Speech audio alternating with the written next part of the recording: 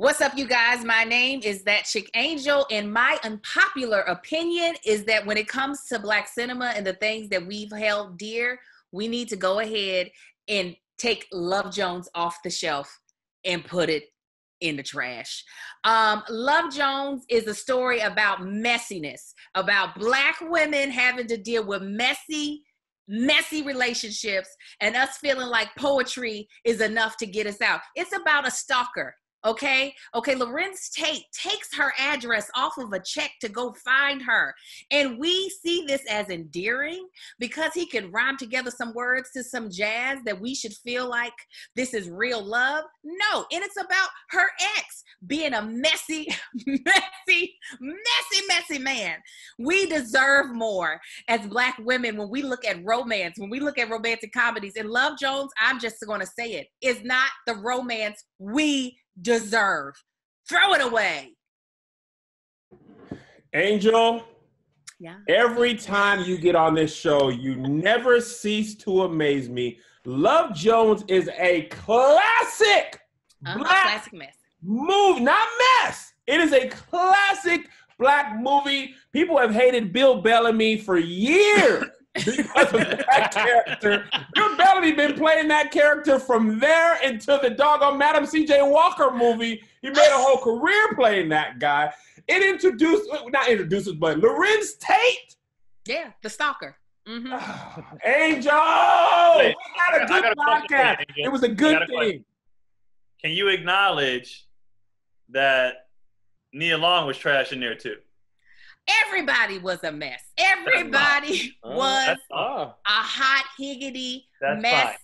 But I'm just saying, we hold it to such a standard, and I'm just like, is this the romance we want in life? No. That's real life, though. What they were going through was real life. You deal with real life slime balls at that particular time, because I know it's a little dated when it comes to poetry. But dudes were writing poetry back then. You just now introduce Love Jones to somebody now, but like, where's the poetry lounge at? I get that. but back then, when we were younger watching that, that's what you were like, dang, man, they going through the ups and downs, the trials and tribulations. And that's Love Jones. That was real. The only thing good that came out of that was the soundtrack. The soundtrack was nice. It made you feel good.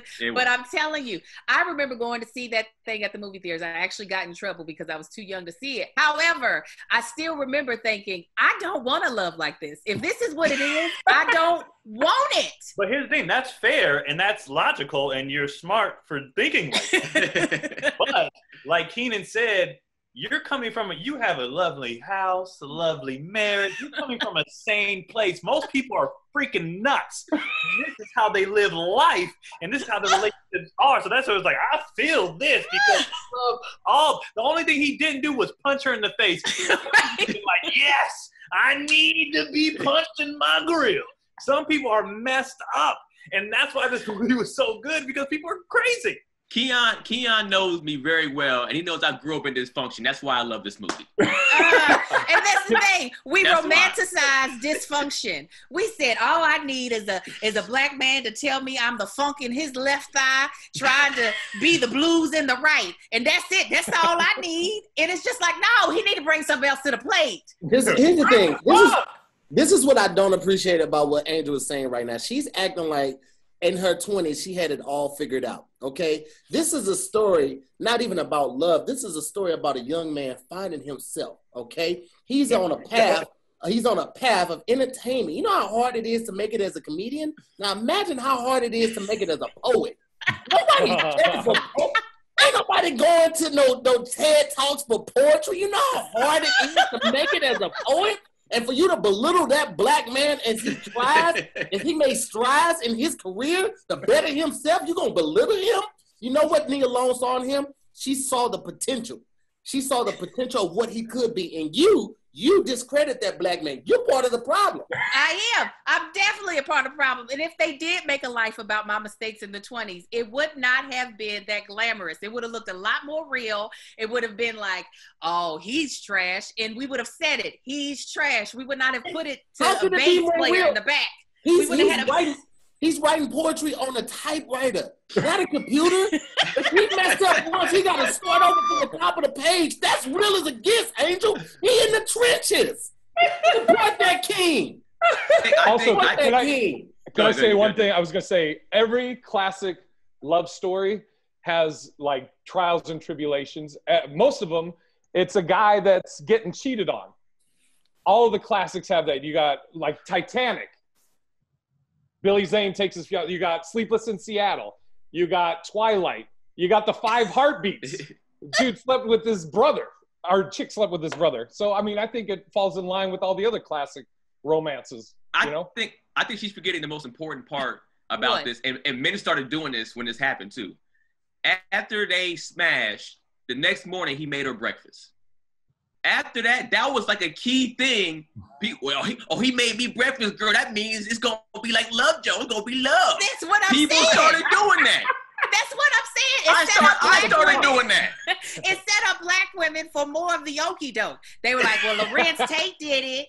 I want a man that takes my personal information and finds me at my house when I never gave him my personal. It sets us up for the okie doke because we see these celebrities doing it in movies, and then we want to recreate that stuff in real life. But instead, we end up with domestic violence because they're not gonna act like the Lorenz Tate.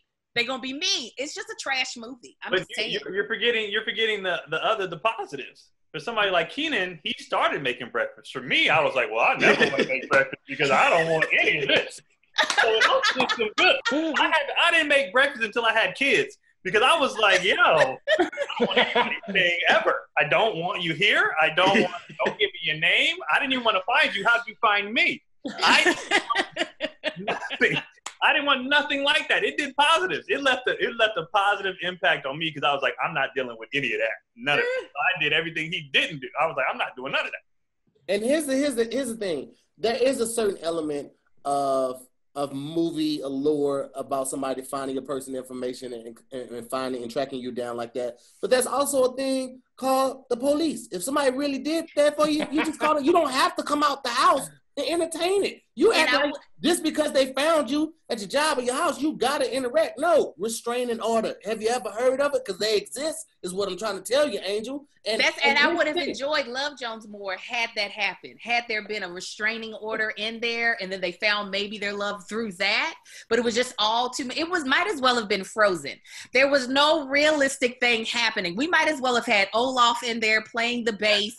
Okay, we might as well have had Anna playing the drums set in the background. It was just too unbelievable, and we've held on it for too long. We need to let it go. How is somebody being stupid unbelievable? That is the most believable thing.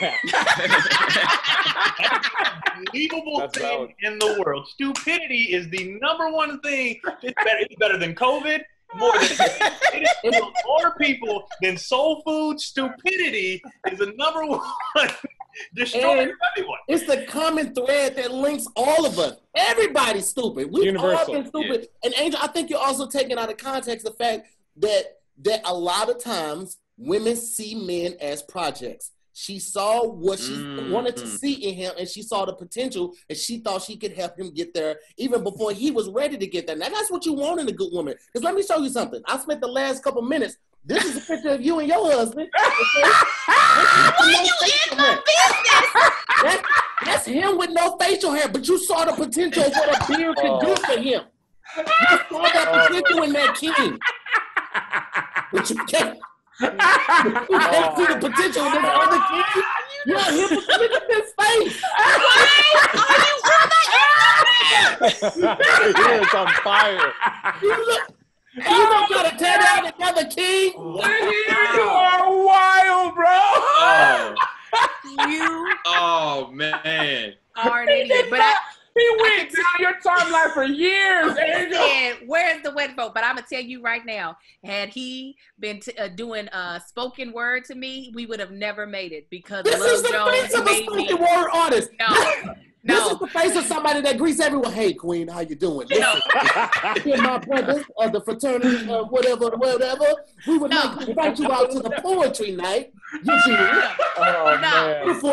beautiful Ebony Goddess, if you wouldn't mind, just granting me 3 minutes so I can bend your ear, Queen. Let me highlight your godliness, Queen. I got you to Bend your ear. Queen, that's before he put 4 kids in you, Angel. You let that man put 2 kids in you at one time. One time. That's real Love Jones right there. That's the real Love Jones story. Not be listen, I don't care what y'all say. Love Jones is trash and needs to come out of our list of black classics. I don't care if you love it. You need to really see what's going on in your heart. I stand by my unpopular opinion. Love Jones needs to go in the basura.